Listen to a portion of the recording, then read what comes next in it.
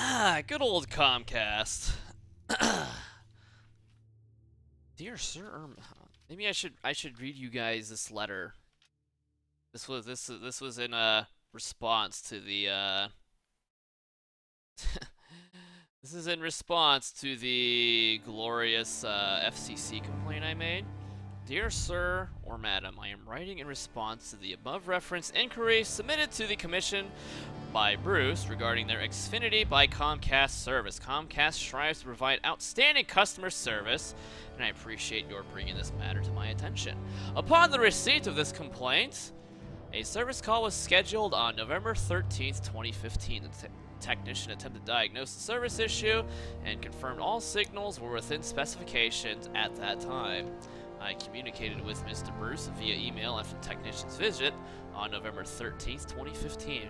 Mr. Bruce advised that his services are still not working correctly. Per our networking team, they found intermittent issues at Mr. Bruce's node, and we are actively communicating with Mr. Bruce until his services are resolved. I apologize to Mr. Bruce for any inconvenience and frustrations he may have experienced in attempting to resolve this issue. I trust this letter provides your office with the information required in this matter. I am providing a copy of this letter to Mr. Bruce so that they may contact me directly to discuss any questions or concerns. See how much that's working out for me? Not really.